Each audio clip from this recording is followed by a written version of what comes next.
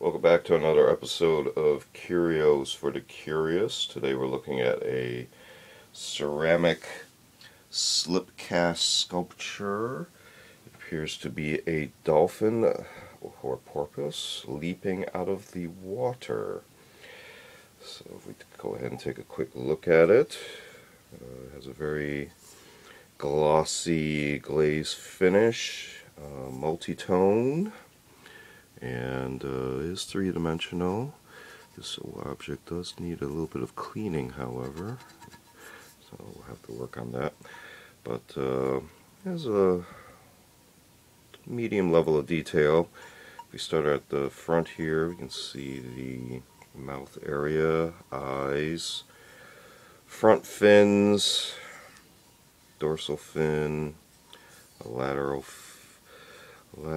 dorsal fin that blends into kind of the tail, which is actually the structure, and this also functions, of course, as a bookend.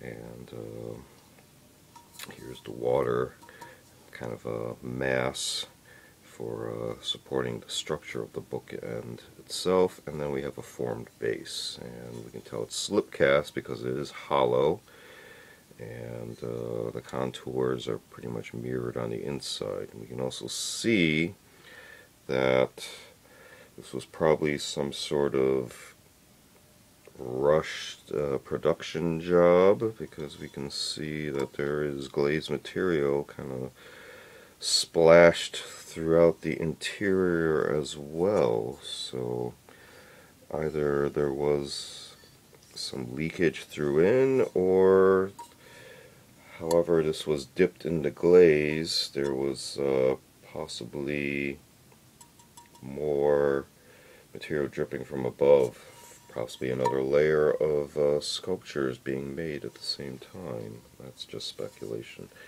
But again, this is primarily useful as a bookend or a standalone sculpture, decorative.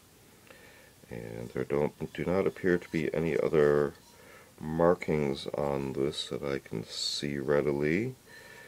And again, that shiny glaze finish is the same appearance on the inside as on the splashing.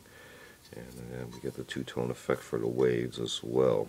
So possibly two types of glaze were used, a darker and a lighter one.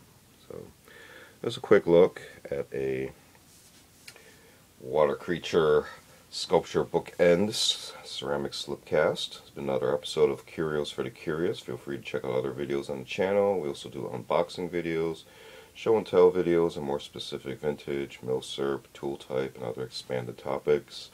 We also do a selection of book review media reviews. Feel free to check all those out. And thanks for watching. See you next time. And don't forget to feel free to like and subscribe.